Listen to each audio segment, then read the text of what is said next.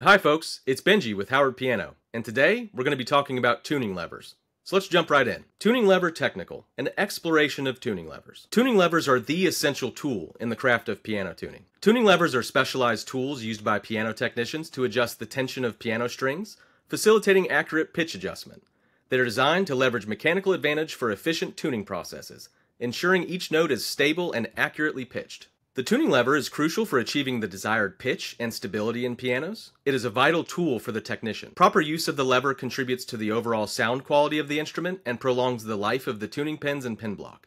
They come in a variety of materials, sizes, and styles. There are four main parts to the tuning lever: the handle, the shaft, the head, and the tip. The handle is joined to the shaft by a ferrule or a collet chuck on extension levers. The shaft is joined to the head by tap and die threads, which vary by manufacturer. Tuning levers that are all one piece means the head and the tip cannot be changed from the handle. A two-piece lever is required in order to have interchangeable tips. The evolution of piano tuning levers reflects advancements in design and functionality. Shedding light on their historical significance is essential to understanding modern tuning levers. In the early days of piano tuning, levers looked more like a hammer. This is where the term tuning hammer comes from. These tools often included removable stringing hooks used for making the loop and braided end of the single strings on early keyboard instruments. As pianos grew in complexity, tuning lever designs began to evolve to meet new challenges. Innovative lever designs allowed tuners to achieve more accurate adjustments, greatly increasing and enhancing tuning efficiency. Certain historical tuning levers gained recognition for their design and effectiveness, such as the Hale tuning lever, patented in 1885. You can see to the right there's the original Hale patent. These levers featured an extendable shaft with two-piece interchangeable head and tips that were double square broached or star-shaped. This allowed for 8 points of contact on a standard square tuning pen. The two-piece head allowed technicians to carry an assortment of tip sizes as opposed to a variety of heads with fixed tips. Tuning pens of the 19th century square piano were situated in the back of the case. The addition of an extendable shaft and tuning levers helped make this area more accessible. Even though this feature was originally intended for the square piano, and the square piano is no longer manufactured, levers with this feature are still widely available due to the rigidity that they offer. And here's some pictures of historical hammers. In the top left, we've got a square grand piano. The top right, there's some ivory handled T levers, which is pretty neat. We've got a few other T handles here, some old English style.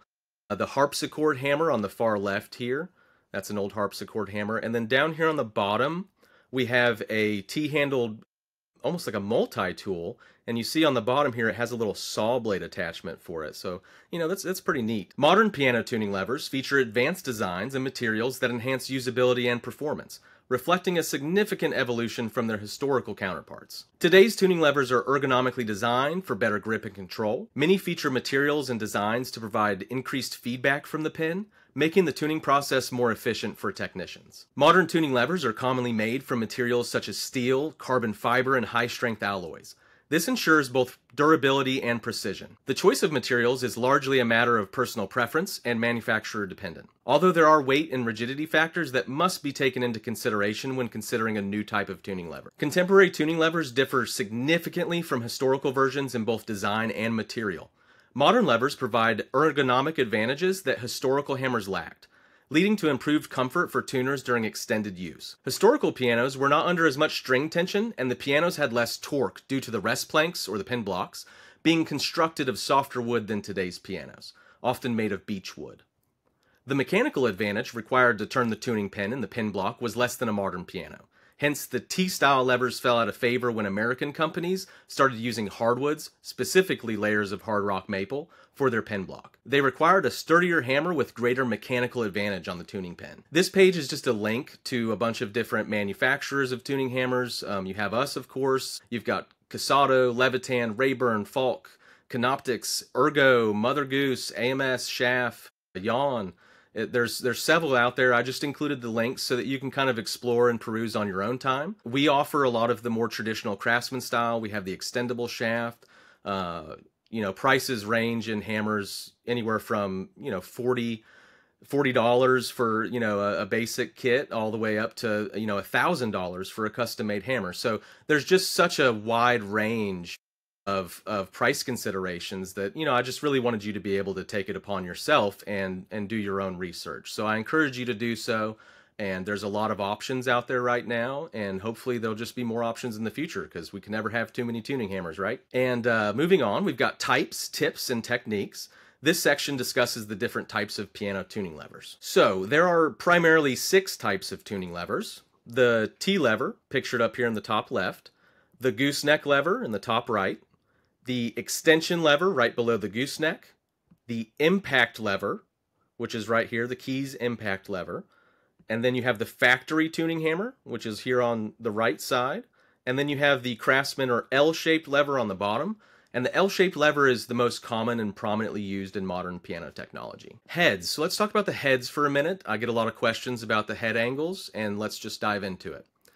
The head is the part of the tuning hammer that attaches to the handle and the shaft. It is tap-threaded and screws onto the end of the handle, which is die-threaded. The angle of the head determines to what degree the handle will extend away from the tuning pins. Head angles are typically available in 5, 10, or 15 degree angles. With some manufacturers like Casado, he offers a 12.5. I know that Levitan has a 7.5. Levitan hammers are a little bit different because they're actually welded. So they're not tap and died, they are welded. The head is welded to the shaft. And those are offered in 7.5 degrees. But for the most part, most hammers are 5, 10, or 15. And the 5-degree head angle will put the tuning hammer the closest to the tuning pins. The 15-degree angle will extend the handle further away from the pins. You can also get the heads in different lengths. The longer the head is, the further the handle will be away from the tuning pins. Tips. The tip is the portion of the tool that screws onto the head, and it fits over the tuning pin. The portion of the tip that goes over the pin is usually a star shape, which is designed to fit on the square pins. The star shape facilitates more positions on the tuning pin with the hammer, 8 positions in total. The tips are available in different sizes. The number 2 size tip is the most common and will fit most modern tuning pins on nearly all pianos, about 90%. The number 1 size tip is a bit smaller and is designed to fit tuning pins that are smaller.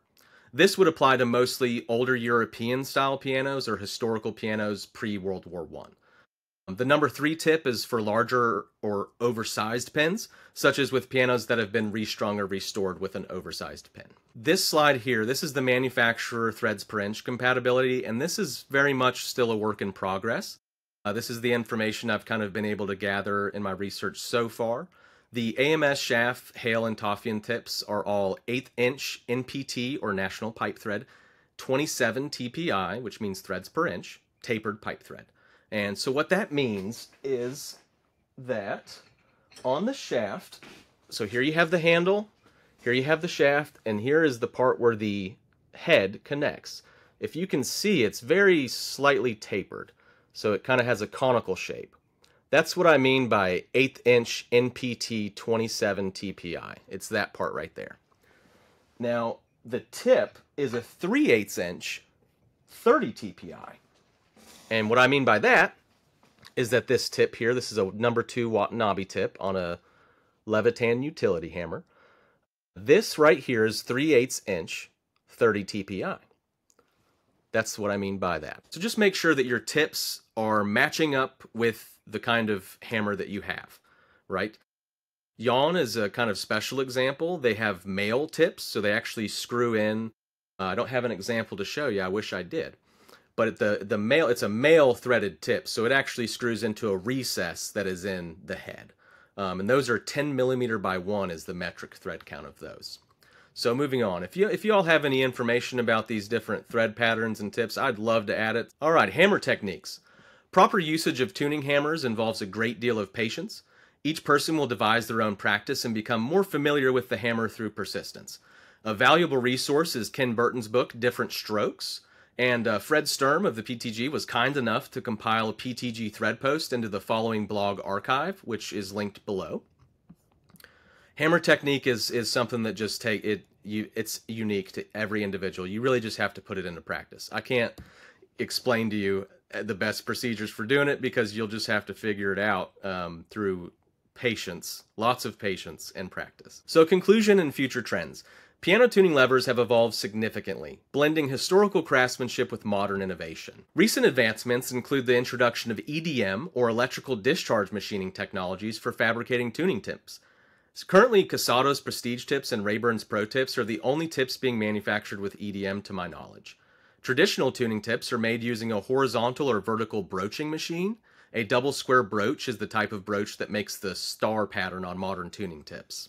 So the future of tuning levers, what do we think it's going to entail? Couple things. The future of piano tuning levers may involve smart technology integration with connected devices enabling real-time tuning adjustments.